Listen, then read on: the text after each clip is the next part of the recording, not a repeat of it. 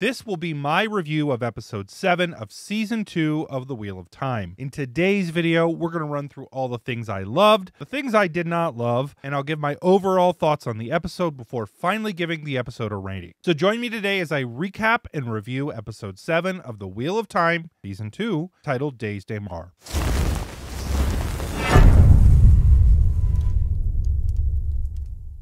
Now, before we dive into the recap, take a quick moment and like the video and subscribe to the channel to be updated when I release more Wheel of Time content. Did you know that more than half of you that watch these videos are not subscribed? Some of you may not even realize that you aren't. Take a second, hit the subscribe button, and make sure to also hit the bell icon so you'll be updated when I release stuff. That's all I make here on the channel, and there are tons of lore videos all over the channel if you want to learn more about the Wheel of Time, especially if you just watch the show. Let's kick things off with a recap of what happened in the episode, and we will start with Matt. Matt begins the episode in Cairhien right after he ditched Rand in the last episode. As he's pacing around, an unknown man knocks him unconscious and he wakes up in Falm, which is like across the continent, with Lanfear also being there, and then she's like, hey, I just did somebody a favor, who I think is a Shamael. Later, Matt talks with a Shamael, who explains that he wants Matt to drink a tea that will cause him to see his past lives, or potential lives. It's kind of vague what he's saying. Matt ends up drinking the tea, and he hallucinates visions of his mother telling him that he'll be just like his father. He sees himself doing all kinds of horrible things, like he's hanging, which could be foreshadowing, by the way. He's also seen committing murder, all kinds of nasty stuff. Finally, at the end of his bad trip on those mushrooms, or whatever that was, he is in a Shamael's arms, asking how a Shamael can make it all stop. Now, speaking of Falm, Elaine and Nynaeve are still searching for a way to free Egwene. They meet with Loyal in the city, and he tells them that she is being held in the kennels. He tells them that only Suldam and their Damani will be let in, and they can't even get close to it, but they have an idea. So later, they capture a Suldam using the Idam that they had from before, and then Elaine knocks her out. Egwene is still captive. She's being tested by the Suldam to see how powerful she is. After another Damani makes an explosion in the desert, Egwene shows off how powerful she is by making a much larger explosion in the desert. Rena is pleased with her, and she comes to her cell later, and she starts washing her and telling her of why the Shan-Chan are here, and I think Rena believes this to be bonding. And at the end of her really touching emotional speech, Egwene gives the only line that she gives in the entire episode, and she tells Rena that she will kill her. And then Rena leaves shocked. In the cold open for the episode,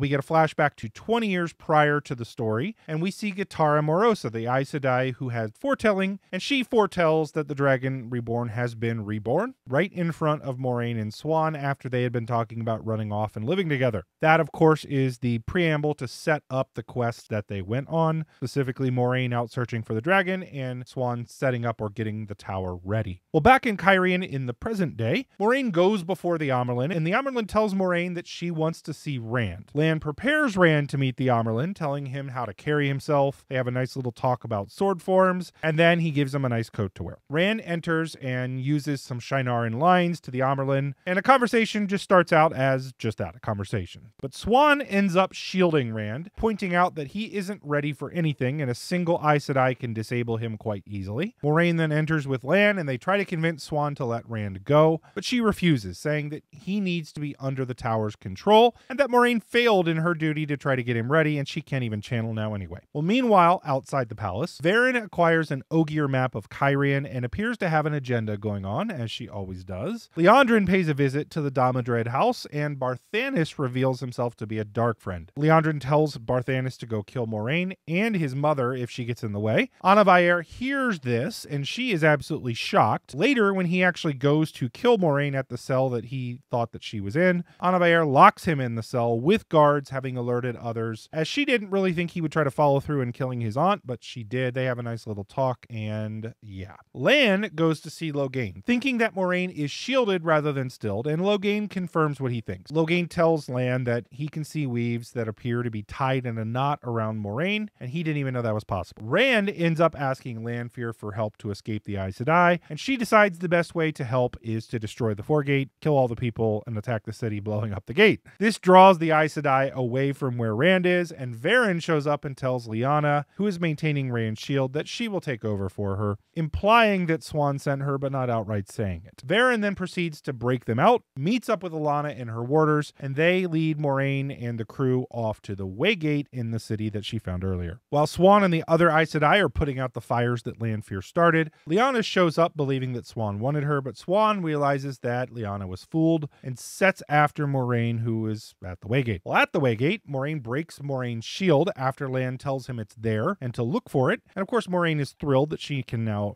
channel again. And Moiraine opens the Waygate so that they can leave, only to be stopped as Siuan shows up and orders Moiraine to close it. Remember that Moiraine is oath-bound to obey Siuan from the Oath Rod last season. As she obliges, Lanfear then shows up and disables Siuan, and then almost kills Moiraine until Rand saves her, and they all leave through the Waygate together, leaving Siuan on the ground behind. And thus ends episode 7 of Wheel of Time Season 2. Let's talk about the things I loved from this episode, and I will start with the performances. I keep saying this, but Sophie Akinato is awesome. I remember in my last review, I talked about this. She's a great actress, but then you add in the fact that we have two actresses the caliber of Rosamund Pike and Sophie Akinato sharing the screen together. That's really just special. They are great. These are two Oscar-nominated actresses in scenes together, and I find that to be amazing in this show. I also really enjoyed Verin. I'm starting to really love how she approaches other people, how she always seems to have something else going on. Show Verin has truly grown on me, and she feels a lot like Book Verin, even if she doesn't have quite the same plot lines. And I don't know if this truly counts as something I loved, but let's put it in the category of I loved that it's over. And that is, I love that the whole Moiraine being stilted, shielded plotline is done. It was cool to see Lan do something finally, and he saves the day in a sense by finding out that she was actually shielded and not stilled. But I don't know that I would categorize that as a spectacular reveal, but it was interesting. I'm glad it's done now. I'm glad that plotline is all wrapped up and we can move on. I thought the scenes with Egwene and Rhaena were fantastic once again. I'm a huge fan of the fact that Egwene's only line in the episode was to tell Rhaena that she would kill her. It's good to see that Egwene is not completely broken. It was also great to see how powerful she is compared to the other Domani. Nynaeve and Elaine capturing the Suldam was very fulfilling, and it has me very much ready for next week. And lastly, I thought that Barthanes is revealed to be a dark friend, and his capture, that was played well. Although I'm not sure it was amazing enough to title the episode Daes Dae'mar. I don't know if that was what the reference was, but I did like that stuff. But let's move on now to what I did not like. And while I won't say there was tons that I didn't like, I do feel like this episode was a step backwards in a number of ways. Let's start with the cold open. This was probably the weakest part to me, and I know some people are probably going to be excited about it. It just felt very cheap, fake, and almost kind of like an afterthought to what it could have been. It makes me think, honestly, of episode 8's cold open from last season with Lews Therin and Latra Prose. It had potential to be great. It had a great premise. It had a great setup, and it felt extremely anticlimactic, and it had the wrong tone to it. That's probably the best way I could describe it. The scene would have benefited from being set at night, for instance, in the rain, or having more drama behind it, and more follow-up after it. It really needed a full 15 minutes to properly set the tone of the quest that those two were on, what it was about, how they were going to go about it, and that would really have set up the scenes with Siuan and Moiraine later much better. Instead, what we got felt like a very cheaply made, unnecessary fan service that I doubt played very well with non-book readers. I think it missed the mark completely, in my opinion. I think that was a very weak adaptation of what that could have been, in my opinion.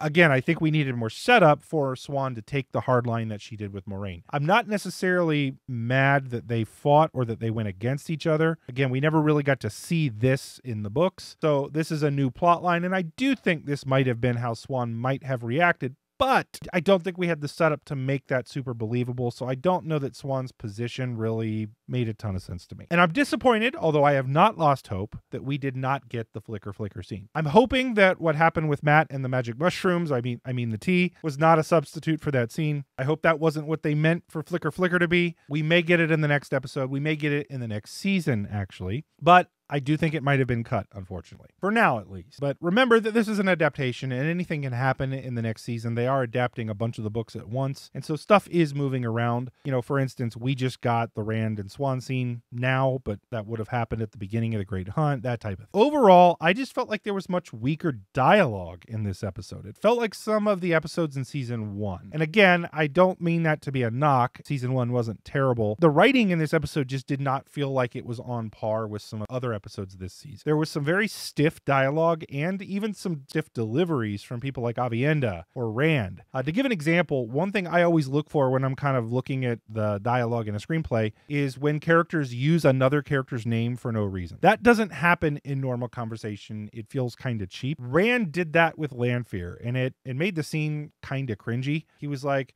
"Will you do it, Lanfear?" Nobody does that. I did not like some of the dialogue choices. I felt like it was a little CW-esque. I hate to use that term, but I just want more show, less tell. And they had been doing that so well this season. I felt like this season had a few instances where it was a step back. So yeah, this was a complete setup episode to get all the pieces in the right place. And I would say it wasn't, I would say while it was not terrible, this was easily my least favorite episode of the season so far. They have us set up for what should be a great finale with some great action, but it just did not feel as strong as some of the other episodes to me, specifically because episode 6 was my favorite episode of the season so far, and this just took a step back to that. There were fewer great moments in this episode, and there were times where there were some things that were done that were just kind of tropey. I'm still disappointed with how little screen time certain important characters that were very well cast, cough, cough, pot on Fane, are getting in this series. I feel like Johan Myers has been wasted so far as to how good he could have been. I just wish we had more pot on Fane. I'm sure we'll see him in the next episode, but it's just a travesty to me that we didn't get more of him. The episode did accomplish what it needed to in setting up for the finale. So for episode 7 of season 2, I'm going to give the episode a 6 out of 10. What did you think of episode 7? Did I get it right? Let me know in the comments of the video. And again, make sure to subscribe to the channel to be updated when I get more Wheel Time content out there. Huge thank you to my patrons. I could not do this without you. You make all this time worth it. I appreciate all of you. If you would like to financially support the channel, check out the Patreon link in the description of the video or any of the different sponsors that are listed there. And lastly, if you like this video, consider checking out one of these ones right here that you also might like. Thank you for watching, and until next time, peace out.